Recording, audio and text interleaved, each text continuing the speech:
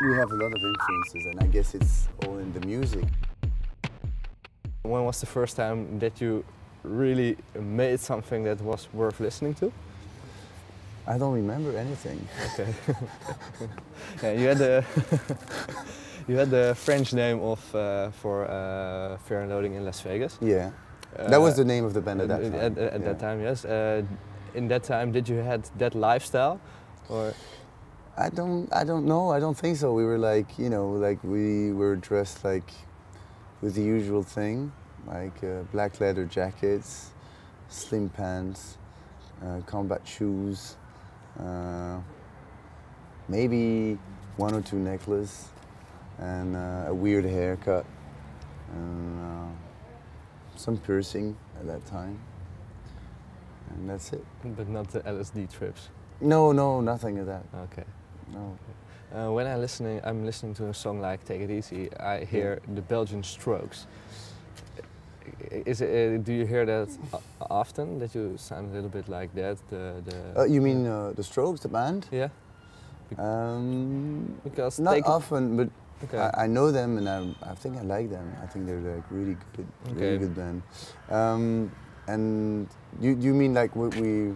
The way it sounds, "Take It Easy" sounds a little bit laid back and very clean sound. It's the first time I heard that song, it reminded me to the Strokes directly. So yeah. I questioned myself: are they examples for you or not at all?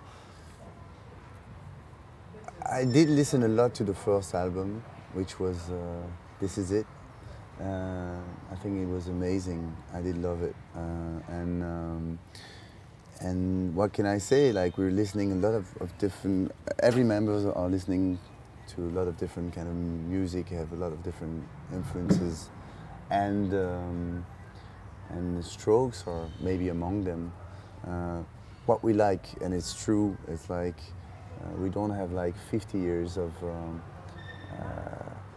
rock and roll heritage or rock and roll industry heritage up on our heads. So what we do is like we take a lot of influences and then we put them together, and then you have Belgian music, I guess.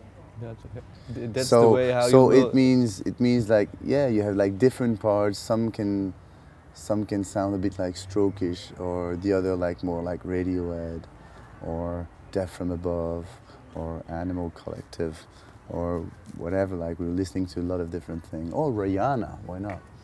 And then we put that together, and you know, some of the songs. What is true is like we don't like to have like exactly the same songs or songs color all the way.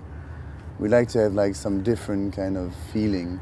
Some can be much more like brutal, and other songs can be much more like romantic, even romantic, or just much more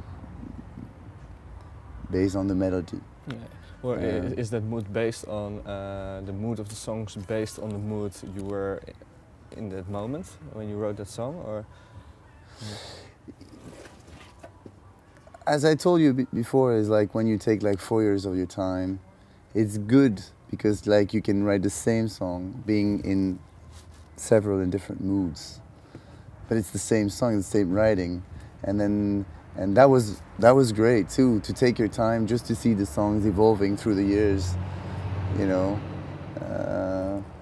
Like you have, during those 4 years, at one point they were like, we were invaded by electro music.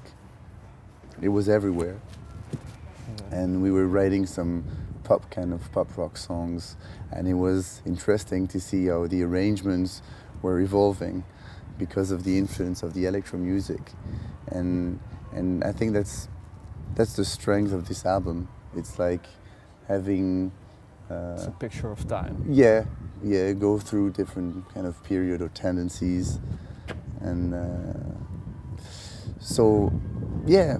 We have a lot of influences, and I guess it's all in the music, but it's not restrained to music or influences or movies or people or, you know,